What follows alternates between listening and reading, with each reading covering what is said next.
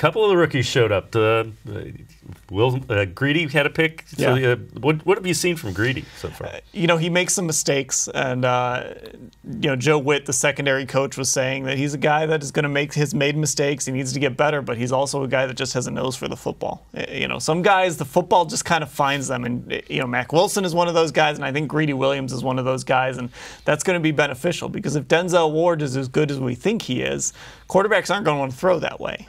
He's going to have the top receiver on one side of the field draped. So if Greedy Williams, whose body's a little different from Ward's, a little bit longer, stride's a little bit different, that ball's going to come his way, and he's going to have a chance to get, you know, what if he ends up with 5 or 6 picks this year? Maybe he makes some mistakes, maybe he gets beat here and there, but if he's got that nose for the football and can come away with some picks because of the way Ward is playing on the other side, that's big time for this team.